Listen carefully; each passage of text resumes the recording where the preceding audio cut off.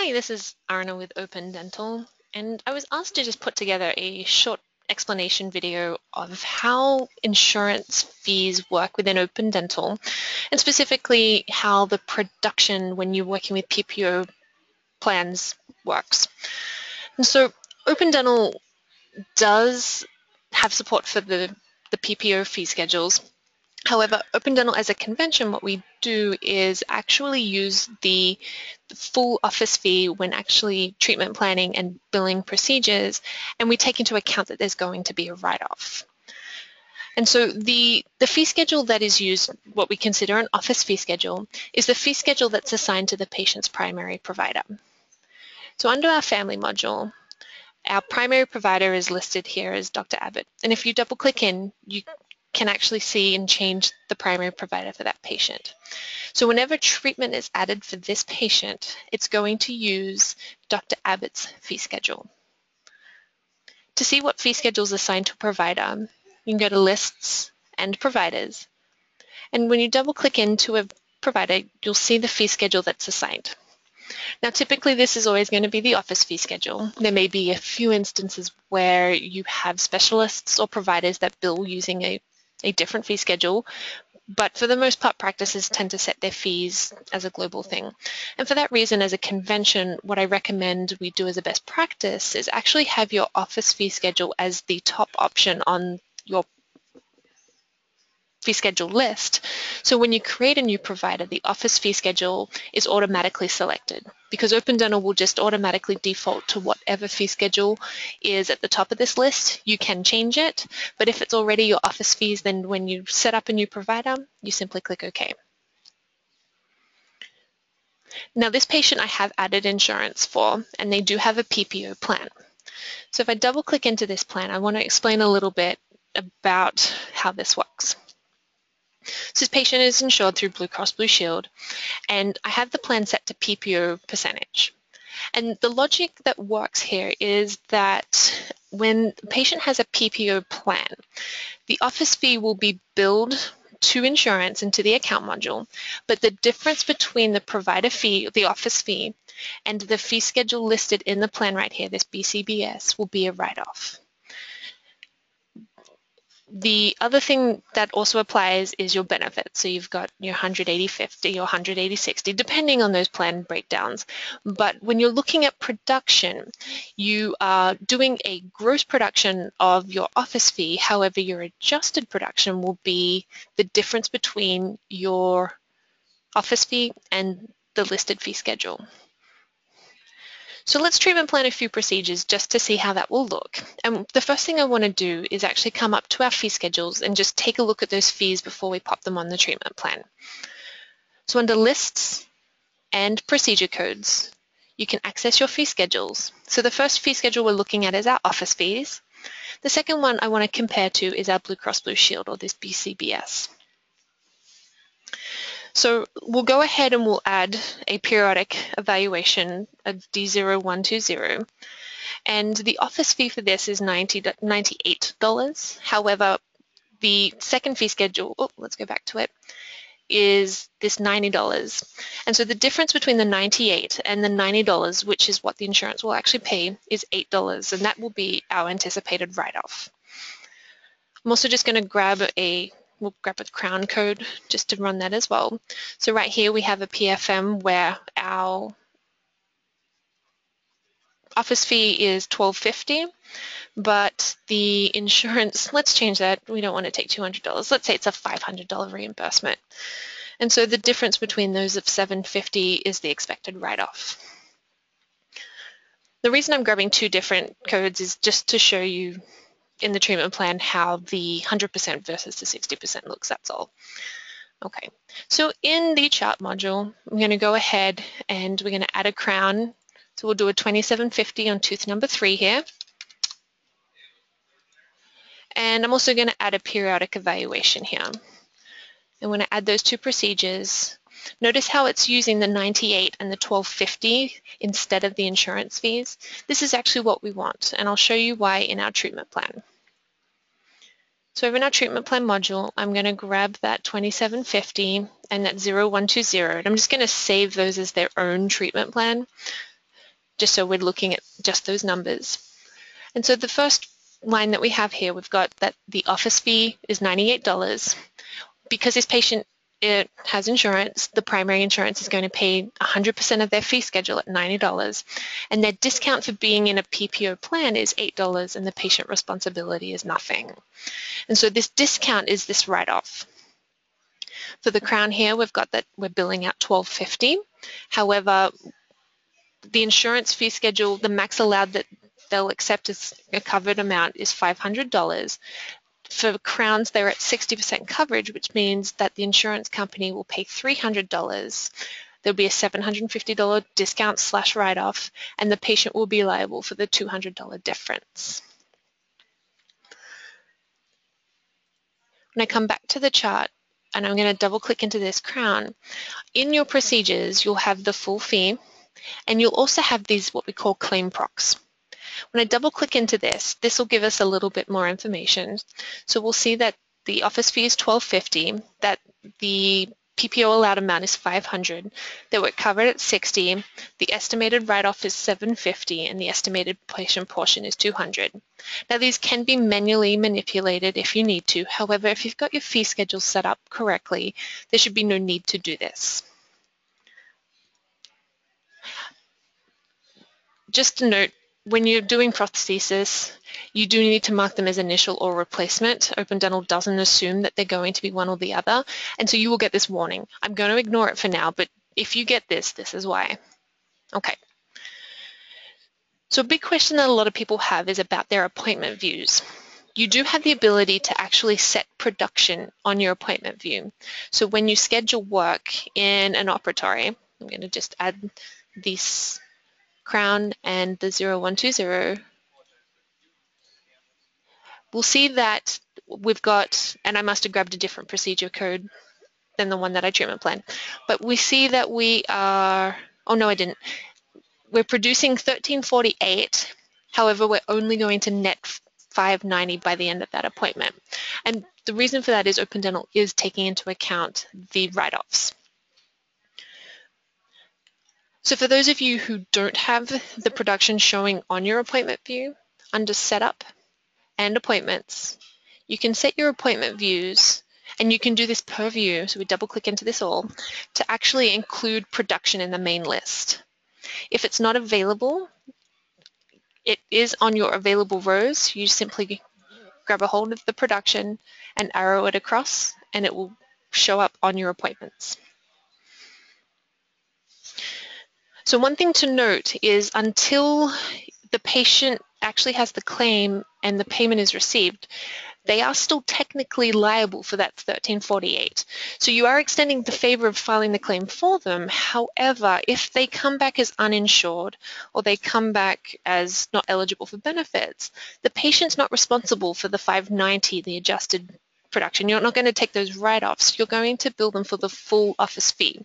So it's really important to understand that's the methodology behind this is to make sure that when you're setting these procedures complete, you're billing your full fee with a good faith write-off. However, sometimes that's not the case, and you don't want to have to go back and manually change everything.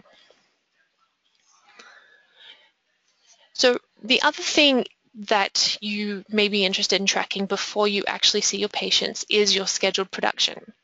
So under Reports, in your monthly production and income, so if we go to this month, and I'm going to just pull this across real quick, any production that is scheduled for the day can, any scheduled production in the month will show in your scheduled column. Now notice how this is showing the 1348. Open Dental does have the option under Setup to subtract the monthly production and income reports, to subtract the PPO write-offs. And when I do that and we run this monthly report again, notice how my production dropped down to that 590, which is the adjusted production based on the fact that we've got PPO insurance in play. So for those providers that are only interested in seeing their adjusted production, I'll show you this one more time. Go to Setup, And monthly production and income scheduled production subtracts the PPO write-offs. That'll get you that number that you're actually looking for instead of that inflated gross. So I know a lot of people are interested in just tracking what it is they're expecting to get paid. We'll come back to these reports again, but what I want to show you now is, now that I've got this appointment out of the way, when I set this procedure complete, so I'm just going to set the appointment complete, and we go to the account module. So this patient, I should have cleaned this up a little bit. I'm just going to receive this claim real quick so we've got a zero account balance. Okay, so we 1540, I'm just going to add an adjustment. Oh, never mind, it doesn't matter too much. I was trying to be clever and grab an established patient when I started this. But right now we've billed out the $98 and the $12.50, and that does give us a running total of the full production.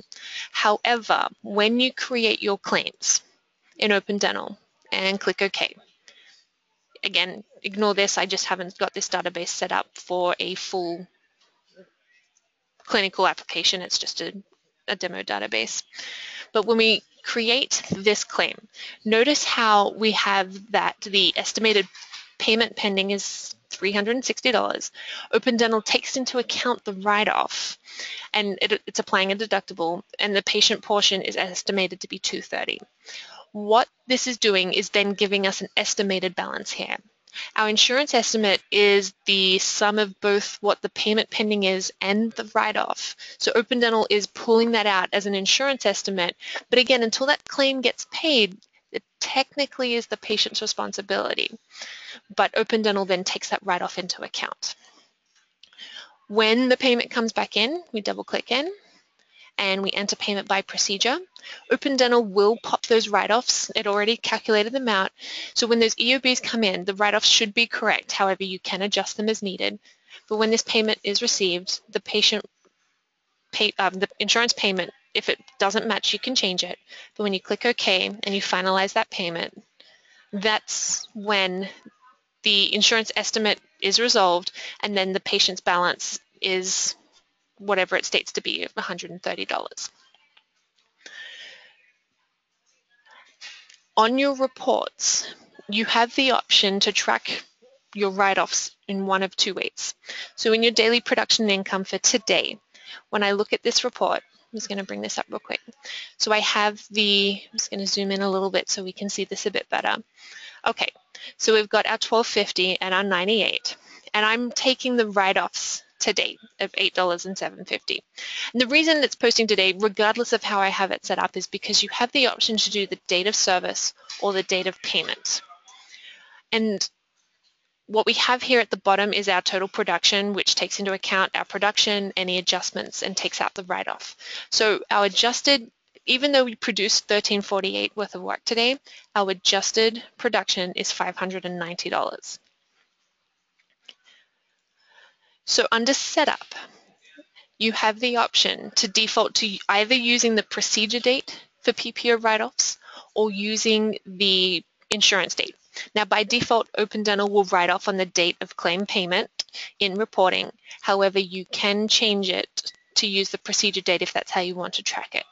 And again, this is entirely up to you, but when you've got your plan set up as PPO percentage and the fee schedule attached where we're calculating those write-offs, one way or another, you want those write-offs to apply. And if you do it on the date of insurance, then you know your write-offs are correct. However, the work was technically produced a couple of weeks ago, and so you're taking those write-offs as a delay, or you can take them on the date of service. And the disadvantage of doing that is that your reports could technically change. So if you've got your fee schedules in the system and the write-off is either lesser or greater than what you were expecting on the day that you ran that report, when you enter your insurance payment, it will go back and change that historical record. So doing it for the date of service, although it sounds attractive, you have to be really diligent that if there's any changes, that your financial reports may change slightly. And so that's something to take into consideration. other than that, that's about Open Dental's production in a nutshell. And like I said, you do want to use your full fee throughout the system for a number of reasons. And besides the fact that you can bill the patient and you can track your write-offs, you also have the PPO write-off report. And so this is a really handy report to, we'll go a little bit further. So PPO write-offs. So I'm just going to go January and we'll go into February. Okay. This will show you the patients, the carriers, the standard fee and the PPO fees, as well as the write-offs, so that you can actually make informed decisions about which insurance companies you want to remain in relationships with. And it might help you evaluate the health of your relationships with some of those carriers. And so it's a really important thing to think about as a business owner, the amount of loss that you're taking when being in network, and then you can sort of weigh up and make some informed decisions based on the data that you have given to you. So that's about it for this segment. If you do have any questions, do feel free to either contact support. We do have our Open Dental User Group Facebook group that a lot of you are members of, and we do have our Open Dental Forum. We also have our web manual that has an absolute wealth of knowledge, and to get to your web manual if you've never done it before, under Help, an online help index will get you to a search page. I'm just going to pull this out. You can search for almost any topic, including production and income. And so if we bring this page up, we actually go through in quite a little bit of detail how production, adjustments, and income are defined and how it works within Open Dental. And we have a web page for almost everything in the program. So we try and keep our documentation as concise and up-to-date as possible. So you can always search for keywords. And we also have the discussion forum. So if you've never visited that, it's worth signing up. And this is our forum where you can actually come and ask questions of different users in the Open Dental community. And so both of those are great resources for you. So do utilize those if you have the opportunity to. And if you have any questions about this, please do contact us and we'd be happy to help you out. But I just wanted to put this together really quickly so that you had a little bit of a resource and go-to guide. We'll also get a web manual page going for you as well. All right. I appreciate your time. Thanks for stopping by and listening.